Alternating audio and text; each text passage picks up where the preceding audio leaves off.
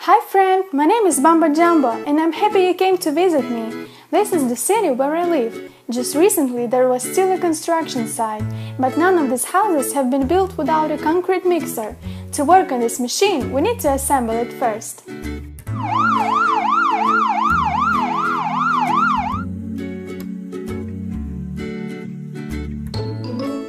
Concrete mixer is a machine for making concrete mixtures. It is also very needed for transporting the concrete itself. When it's moving down the road, the drum is rotating and concrete doesn't congeal.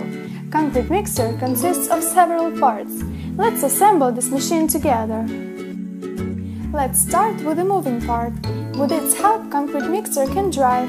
We will need a foundation of the concrete mixer to attach the wheels. One front wheel on the one side and one front wheel on the other side.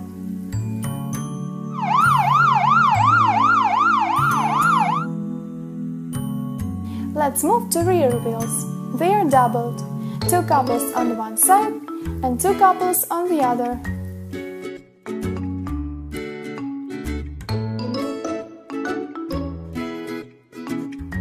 And now let's attach the cap for concrete mixer's driver.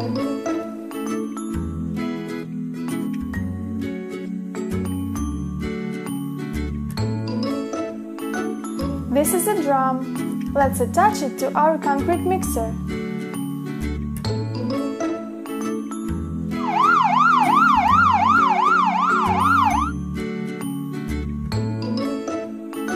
In the machine's drum, concrete is carried.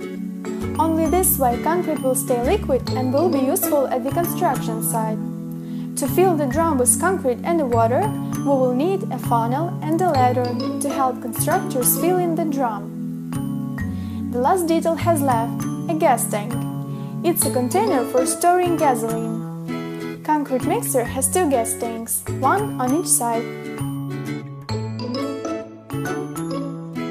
Concrete mixer is ready. Let's look how it works. Concrete mixer is necessary at every construction site. Constructors fill its drum with cement and water.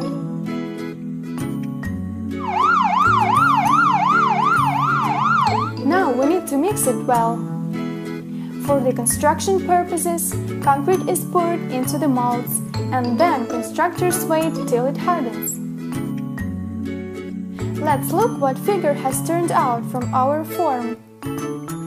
Look, it's a train!